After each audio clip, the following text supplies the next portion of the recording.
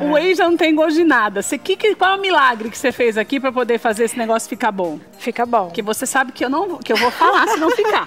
Depende do que você gente, coloca. É saudável e tal, mas bom não é. Você sabe o que eu falo, né? Fala. Ó, vamos experimentar essa delícia falando sério. A Fabi trouxe umas coisas. É lógico que você vai só o pão, é igual você comer pão puro. Também não tem gosto de nada.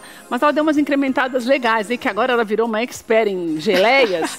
E olha, nós estamos testando todas. Tô estudando uma ainda. Delícia. É. Uma delícia. Eu tô olhando para outro bom. lado, tô acostumada com essa daqui, nem tava olhando para o você também nem para me fazer assim, né, para mim.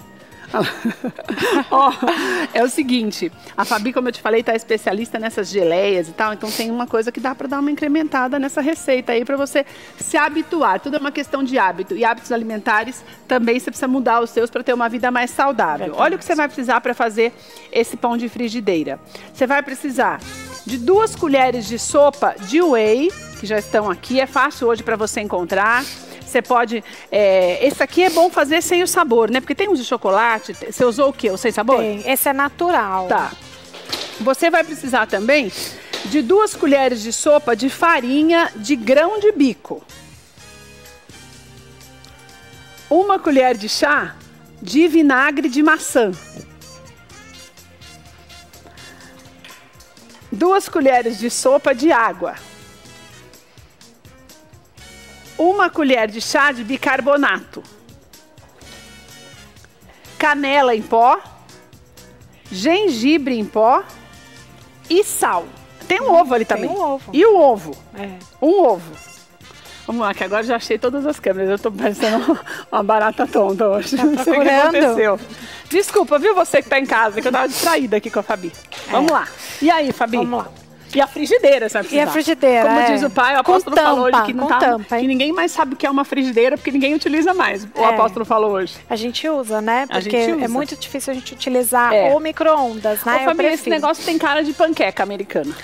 Tem cara de panqueca. Ele não vai ser parecido com um pão normal, porque ele não tem o tempo de fermentação, e também não tem nem nada, de trigo né? pra Então isso. ele não vai crescer como um pão. Mas para você substituir ou lanche ou café da manhã, você faz ele bem rapidinho. Fica, como diz a Thaís, parecendo uma esfirra. É, uma esfirra. Uma esfirra. Aí você pode a Thaís fazer... falou e tá certo mesmo, parece uma Mas esfirra. aí você pode fazer doce. Aqui eu trouxe 3 opções. Você pode fazer doce, salgado, vai do que Qual você que nós tiver vamos lá fazer? na hora. Nós vamos fazer o de grão de bico, que é esse primeiro, Tá. tá? Então vamos colocar o ovo. Primeiro ovo. É. Nessa ordem mesmo, Fá? Não tem problema a ordem, né? Ah, Vou tá. dar só uma leve mexidinha nele. Você vai misturar todos os ingredientes, menos o bicarbonato e a água. Certo. Tá? Aí independe da ordem. Por que eu coloquei aí? A gente coloca um pouquinho de sal. A massa que Eu você não fez gosto das desse outras negócio. duas é diferente dessa, é isso também? É. Tá, O que que diferencia? Os ingredientes que você utiliza para saborizar, né? Tá. Você falou, o whey não tem gosto de nada. Mas tem a o de chocolate, de morango, você gostou? esse de chocolate. Então a gente coloca um pouco de gengibre. Você botou aquele chocolate de novo, que não tem gosto de nada, né, Fabi? Cacau. Isso é quase uma afronta, né, meu Deus? A Sofri farinha da de grão vida. de bico você pode substituir por farinha Onde é que de eu arroz. acho isso, gente? É fácil de achar? É fácil. Tá. Você pode substituir por farinha de arroz, por Que é esse farinha aqui, de Fê? oleaginosa. Esse é o whey. Ah, esse é o whey, tá certo. O whey é importante a gente falar porque tudo que eu trago é sem lactose e sem glúten. Então tem que tomar cuidado com o whey. Se a pessoa tiver intolerância à lactose, ela tem que procurar o whey isolado. Tá. Porque o whey é da proteína do soro do leite. Entendi. Do soro do leite, Então o whey, né? na verdade, naturalmente já tem lactose. Então Certo. tem que tomar cuidado com essa questão do whey. Pergunta várias vezes, 1000 vezes, o quanto for. Olha, tem lactose, tem caseína? Porque Tá. se tiver, a pessoa pode passar mal, né? Se ela Certo. for intolerante. Então é um whey isolado, tem várias marcas agora, tá bem mais fácil de conseguir. Tá? Agora vamos O gengibre já foi, Fá? Já, coloquei pouquinho. Tá. O que mais você precisa? O vinagre.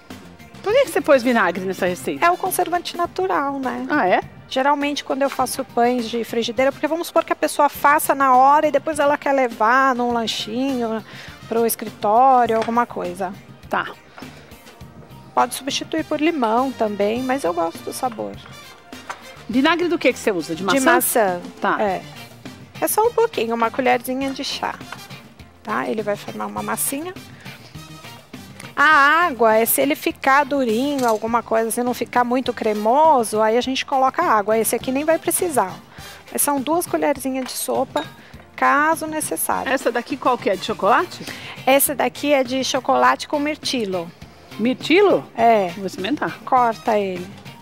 Tá frio, né? Você não gosta frio? Eu não gosto de comida fria. Ai, tem mirtilo de verdade. Acho que talvez tenha dado um saborzinho melhor. É, mirtilo.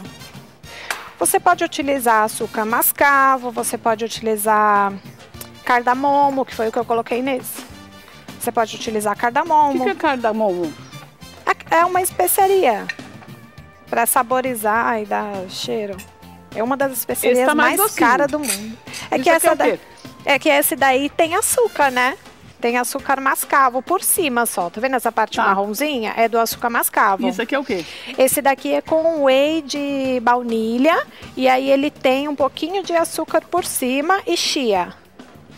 Aí você pode... Ó, vou colocar aqui na frigideira. Pode pôr. Tô comendo aqui, mas pode ir trabalhando aí você. Ó, aqui que eu trouxe pra você o mel e uma cocadinha de coco com chia. Daí você pega... É isso que eu falo. Oh, meu Deus, viu? Você pega, faz o negócio todo light e taca a cocada por cima. Então, ele não é light. Vamos lá, né, Fá? Não é light. É quando a gente fala assim, comida saudável, tal, a pessoa se assusta e se preocupa com a caloria. Então, o que a gente faz aqui? Para você comer bem, para você comer saudável, não significa que ela tem pouca caloria. Mas você tem que comer em pouca quantidade. Fabi, eu gostei desse docinho, porque tá bem docinho. Acho que com a cocada vai ficar até melhor. Nossa, mas esse daqui de baunilha, ele tem um gosto de parece temperinho, assim, mais salgado, sabia? É, porque eu coloquei, ele é de baunilha, whey de baunilha, ó. Mas se você olhar por cima, ele tem alecrim. Pode ser. Tem alecrim e tomilho. Deixa eu te falar uma coisa. Você colocou, essa quantidade que você falou é o suficiente para uma, certo? Isso. Você pôs óleo por baixo, alguma coisa ou não precisa? Essa daqui eu coloquei um pouquinho de azeite, não precisa, porque eu não conheço essa frigideira, né? Então eu fiquei com medo dela grudar. Mas não tem necessidade. Uma que você conhece já não gruda? Não, se você tem uma na sua casa que já sabe que ela não gruda, olha ele por baixo, ó. Ele não tem nenhuma marquinha, levanta ele. Ó. Ele não gruda. Tá vendo? Mas se que é isso aqui que você trouxe? Você se assusta. Aqui cocada. É uma geleia de morango. E a cocada? E aqui é uma cocada de coco com chia. Não tem açúcar? Tem açúcar, né? Cocada tem que ter açúcar. Essa daí não. Essa daí não foi eu. Você fez o favor de comprar? Não comprei não. É feita, é caseira, mas não fui eu que fiz. O pão todo com whey, todo light e põe a cocada por cima. Uma delícia. É verdade. É coco. É gostoso. Vamos ver se ele combinou. Esse do chocolate com essa combinou. Deixa eu ver se tem uma... Pra gente ver se tem que deixar tampada, Fá? Tem que tampar pra ele crescer um pouquinho, né? Ó, vendo que ele vai borbulhando. Não tá muito abaixo, não? Esse fogo tem que ser baixo. Eu abaixei agora, porque esse fogo ele é bem alto, né? Como que eu controlo pra não queimar por baixo, Fá? Você começa a ver, ele vai descolando, ó. Ele já tá quase bom. É engraçado que ele fica durinho, né, Fá? Fica, ele vai ficar durinho. Esse aí eu vou comer quente. Deixa eu pegar um. Uma delícia, viu, gente? Você sabe que eu sou meio invocada com esse negócio de comida sem farinha, meio light, que fica sem gosto de nada, mas esse aqui tá gostoso. Você gosta de coisa mais doce, mas não quer a cocada, até porque tem o açúcar e tal, você pode fazer só com o cacau, que tá docinho também, porque ela pôs o mirtilo, e o mirtilo já dá essa sensação mais doce. Keila, mas não tem mirtilo. Pode pôr morango, geleia de morango. O que você pôs? O mirtilo mesmo? Você pode colocar mirtilo seco, né? O que você pode colocar no lugar? Pode colocar uva passas, nozes, que qualquer às vezes oleaginosa. É um pouco mais caro, né, pessoal? Você pode colocar. Pode pôr uva passa que fica mais docinho. Tâmara. Tâmara já fica melhor ainda, você gosta de doce. Eu tô com essa questão das geleias, eu tô usando bastante tâmara. Ao invés de açúcar, mas a geleia tem que ter açúcar, né? Porque se não tiver açúcar, até não é geleia. Se não tiver açúcar, não é geleia. Não. 50% fruta e 50% açúcar. Eu aumentei aqui pra ele. Daí você usa açúcar, aqueles açúcar diferenciados lá, né? Orgânico. Mas você tá usando açúcar, por exemplo, mascavo, essas coisas ou não? Não, tô usando sal demerara. Tá. Por enquanto, né? Mas se não colocar o açúcar, ele vai virar uma compota, né? Então não vai dar o mesmo efeito. Vai virar só a fruta. Vamos ver se ele vira. Se ela não grudou, né? Ainda tem que deixar Se ela mais grudou, o máximo que vai acontecer é a gente quebrar ela no meio, porque não vai ficar bonita que nem que você fez. Mas é bom esse negócio, ó, já foi. Olha só que bonita que fica branquinha. Eu gosto assim, Daí essa né? parte de baixo que você vai fazer agora não precisa nem ficar tanto tempo, né? Porque já esquentou a panela. Não, ela já esquentou. Você vê como é rapidinho? Isso é legal também, né? Você tem a oportunidade de fazer um negócio que você vai gastar menos tempo na cozinha. O que eu fiz naquele dali, né? Então eu coloquei na hora que antes de Que eu virar, não comi no ainda, primeiro, que eu não comi, esse aqui é o que você tá fazendo, por isso que eu não experimentei. Antes de virar, eu coloquei um pouco de semente de gergelim, de Tá. semente de linhaça, o que você tiver Desse em aqui casa, você você esqueceu, pode né? colocar. Eu trouxe até, mas como tá. eu não coloquei na receita, eu fiz sem, né? Pra eles verem.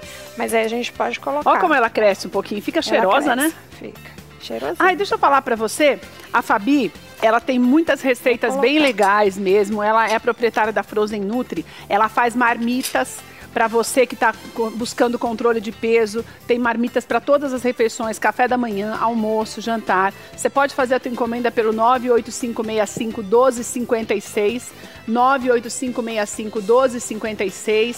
E você também, lá no Instagram do Frozen Nutri, você também vai ver muitas coisas legais que ela posta os pratos. Ela faz a cozinha tradicional também, mas é legal porque é tudo balanceado, tem uma nutricionista já especializada para fazer mesmo o alimento para você manter a forma. Ó, ele já tá pronto, eu coloquei ele um pouquinho mais, porque você gosta mais queimadinho, né? Eu gosto quente. Pode ser queimado, sem queimado. Já tá pronto? Já. Posso comer? Pode. O que você quer que eu ponha nele? Mel?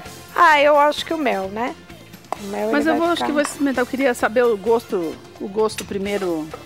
sem nada. Sem nada. Olha, você aproveita e manda um beijo pra Laura, que hoje ela tá te assistindo, viu? Laura, Ela foi pra te escola. amo. Laura, era pra você estar aqui. Está lá com a Lívia, Por que você não trouxe a Laura?